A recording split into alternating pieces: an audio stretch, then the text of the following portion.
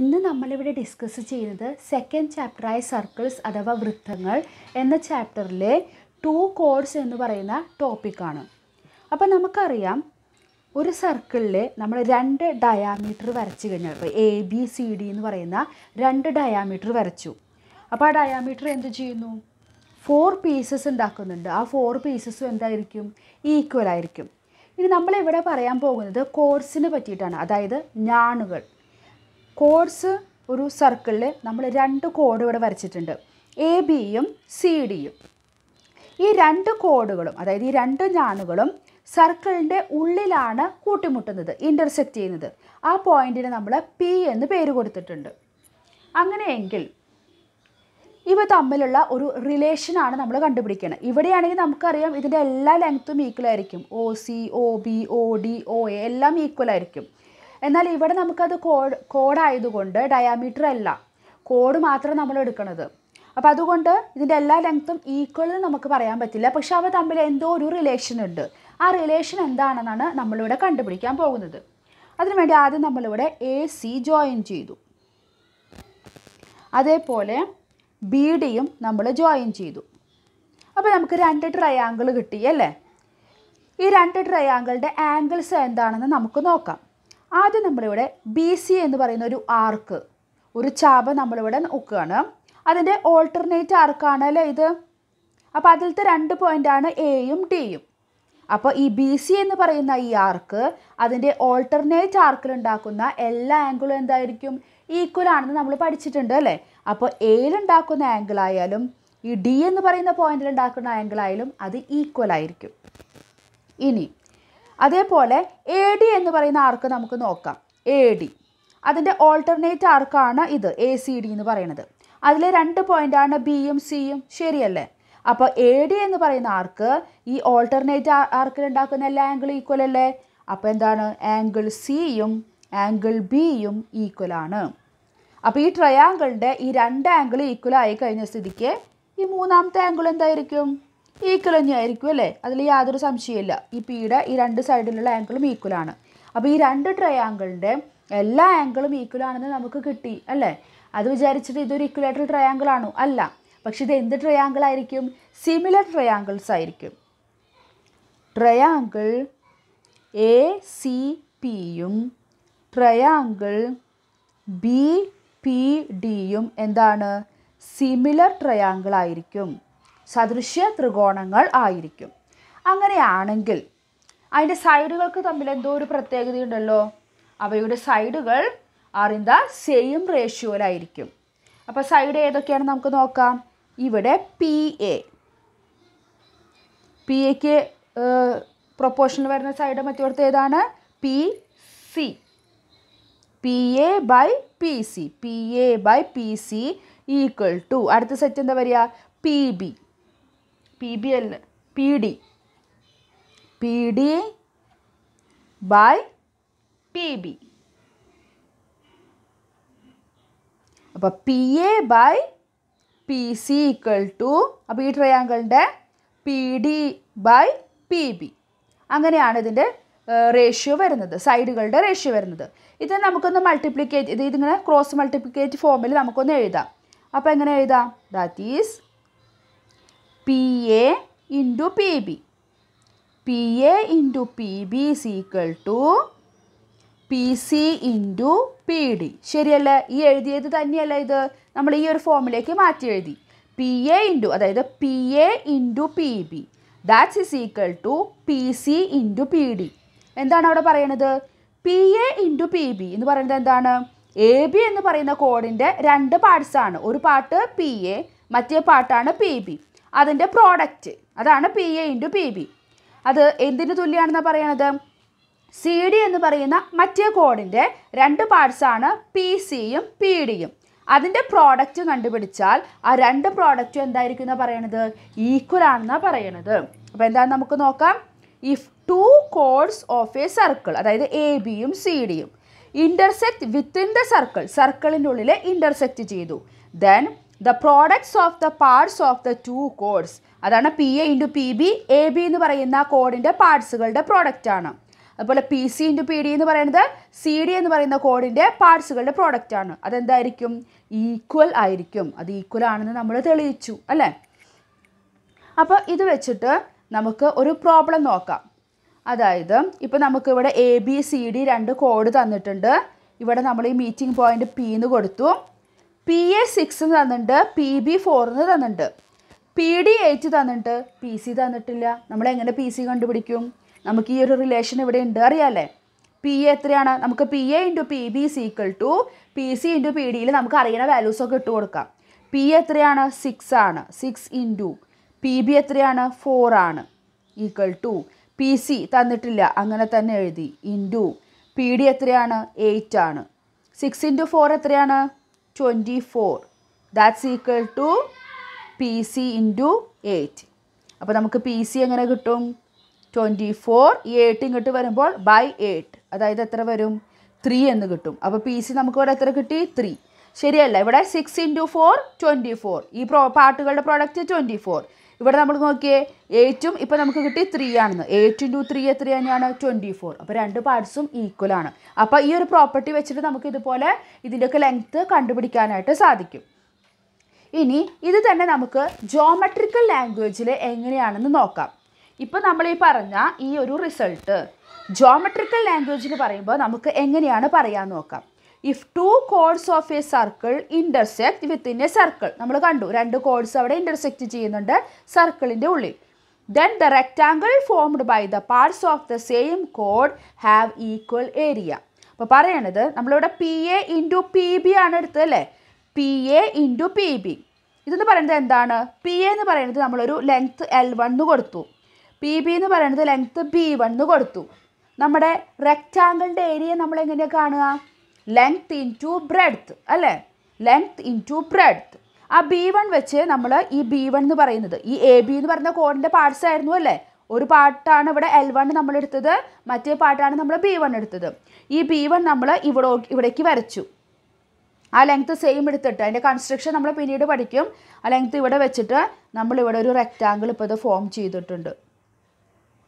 ഇതെന്ന് പറയുന്നത് B1 ആണ്, ഇതെന്ന് പറയുന്നത് L1 ആണ്. അപ്പോൾ ആ കോഡ്സിൻ്റെ ആ പാർട്സ് വെച്ചിട്ട് നമ്മളിവിടെ ഒരു റെക്റ്റാങ്കിൾ ഫോം ചെയ്തു, ഒരു ചതുരം നമ്മളിവിടെ ഫോം ചെയ്തു. അപ്പോൾ ഇതിൻ്റെ ഏരിയ എന്തായിരിക്കും? Length into breadth. നമ്മുടെ പ്രോബ്ലത്തിൽ എന്താണ്?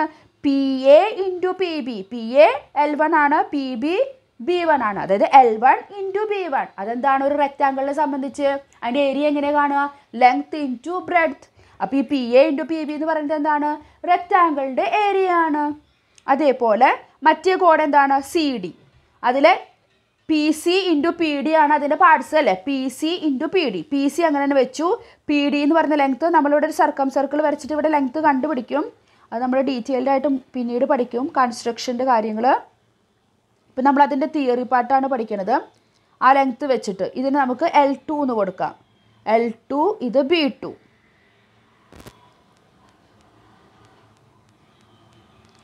അപ്പോൾ ഇതിൻ്റെ ഒരു ലെങ്ത്ത് L2, മറ്റേ ലെങ്ത്ത് എന്താണ്? B2 ആണ്. ആ L2 നമ്മൾ ഇതിലേക്ക് എടുത്ത് വരച്ചിരിക്കുകയാണ് ഇവിടെ കണ്ടുപിടിച്ചിട്ട്. അപ്പോൾ അത് വെച്ചിട്ട് നമുക്ക് ഒരു റെക്റ്റാങ്കിൾ ഫോം ചെയ്തു. അപ്പോൾ ഈ കോഡിൻ്റെ എ ബി എന്ന് പറയുന്ന കോഡിൻ്റെ റെക്റ്റാങ്കിളാണ് ഇത്, സി ഡി എന്ന് പറയുന്ന കോഡിൻ്റെ റെക്റ്റാങ്കിളാണ് ഇത്. ഇതെങ്ങനെ കൺസ്ട്രക്ട് ചെയ്യുക എന്നുള്ളത് നമ്മൾ ഡീറ്റെയിൽഡ് ആയിട്ട് പിന്നെ പഠിക്കാം. അപ്പോൾ ഈ രണ്ട് നമുക്കിപ്പോൾ തന്നിരിക്കുന്നത് എന്താണ്? P A into P B is equal to ആണ് അല്ലേ? P C into P D. അപ്പോൾ ഇതിൻ്റെ ഏരിയ ആണ് P A into P B. ഈ റെക്റ്റാങ്കിളുടെ ഏരിയ ആണ് P C into P D. അപ്പോൾ ഈ റെക്റ്റാങ്കിളുടെ ഏരിയയും ഈ റെക്റ്റാങ്കിളുടെ ഏരിയയും ഈക്വൽ ആണെന്നാണല്ലോ പറയുന്നത്. അതാണ് ഇതിൻ്റെ ജോമെട്രിക്കൽ ലാംഗ്വേജിൽ പറയുന്നത്. If 2 chords of A circle intersect within A circle then the rectangle formed by the parts of the same chord have equal area. അപ്പോൾ നമുക്ക് ഒരു റെക്റ്റാങ്കിൾ തന്നിട്ട് അതിൻ്റെ സെയിം ഏരിയ വരുന്ന മറ്റൊരു റെക്റ്റാങ്കിൾ ഫോം ചെയ്യാനൊക്കെ പറയും. അപ്പോൾ അതിൻ്റെ കൺസ്ട്രക്ഷൻ എങ്ങനെയാണ് ആ ഒരു റെക്റ്റാങ്കിൾ നമ്മൾ ഉണ്ടാക്കുക, അതൊക്കെ നമുക്ക് അടുത്ത പാർട്ടിൽ ഡീറ്റെയിൽഡ് ആയിട്ട് കൺസ്ട്രക്ഷൻ നമുക്ക് പഠിക്കാം. അപ്പം ഈ ഒരു കേസ് നമ്മൾ ഒന്നും കൂടി നോക്കാം.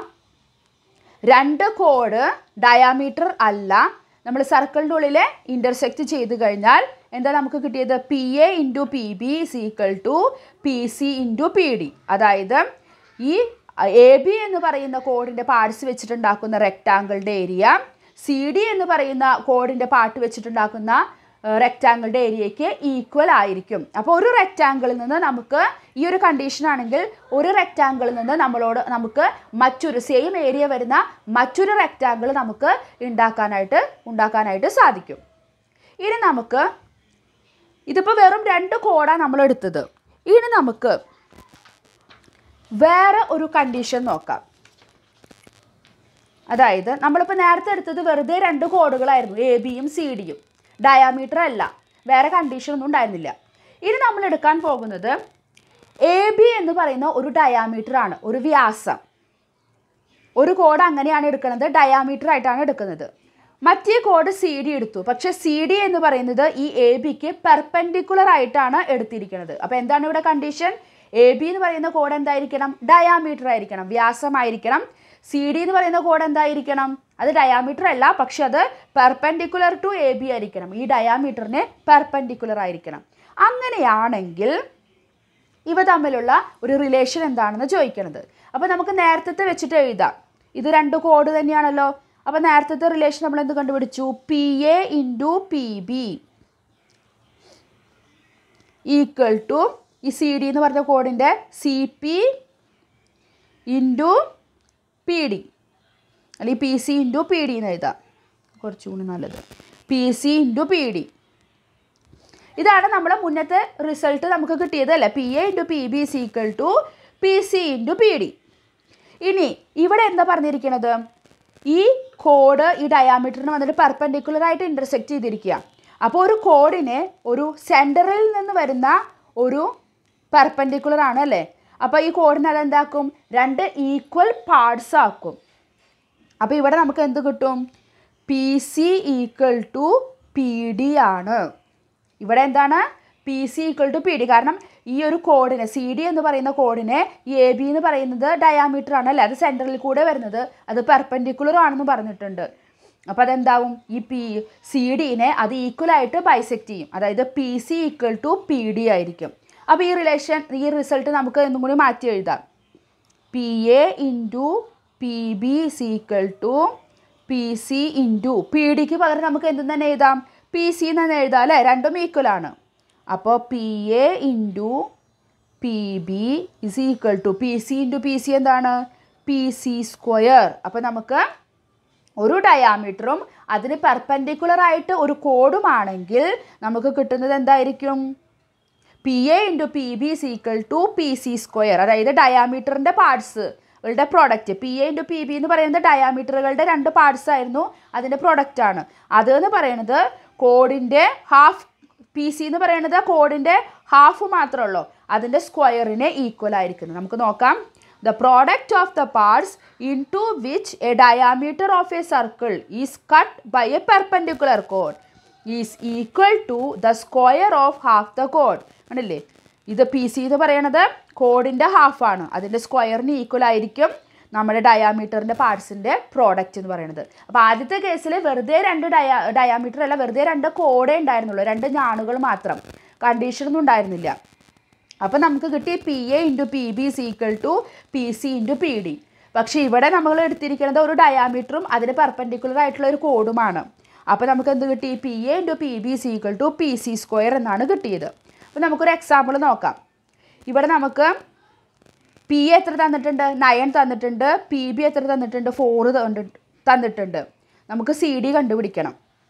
നമുക്ക് ഈ റിസൾട്ടിൽ കൊടുക്കാം. പി എ എത്രയാണ്? 9 ഇൻറ്റു പി ബി 4 ആണ്, equal to P C square ആണെന്ന് നമുക്കറിയാം. therefore പി സി സ്ക്വയർ എത്രയാണ്? 9 ഇൻറ്റു 4 36. അപ്പോൾ പി സി എത്രയായിരിക്കും? പി സി എന്ന് പറയുന്നത് 6 അല്ലേ? √36 ആണ്, അതായത് 6 ആണെന്ന് കിട്ടി. പി സി 6 ആണെങ്കിൽ പി ഡിയും എന്തായിരിക്കും? 6 തന്നെയാണ് അല്ലേ? രണ്ടും സെയിം ആണ്. അപ്പോൾ നമുക്ക് സി ഡിയുടെ ലെങ്ത് എങ്ങനെ കണ്ടുപിടിക്കാം? 6 + 6 അതായത് 12. അതാണ് ഈ സി ഡിയുടെ ലെങ്ത് എന്ന് പറയുന്നത്. അപ്പോൾ ഇങ്ങനെയുള്ള പ്രോബ്ലംസൊക്കെ നമുക്ക് ഈ ഒരു റിസൾട്ട് വെച്ചിട്ട് ചെയ്യാനായിട്ട് സാധിക്കും. ഇനി ഇതിനും ഒരു ജോമെട്രിക് ലാംഗ്വേജ് ഉണ്ട്. എന്താണ് ഇതിൻ്റെ? ഇതിപ്പോൾ ഒരു പ്രാക്ടിക്കലായിട്ട് ഇത് എവിടെയാണ് യൂസ് ചെയ്യണത് നമുക്ക് നോക്കാം. അപ്പം നമുക്ക് The area of the rectangle formed of parts into which a diameter of a circle is cut by a perpendicular chord is equal to the area of the square formed by half the chord.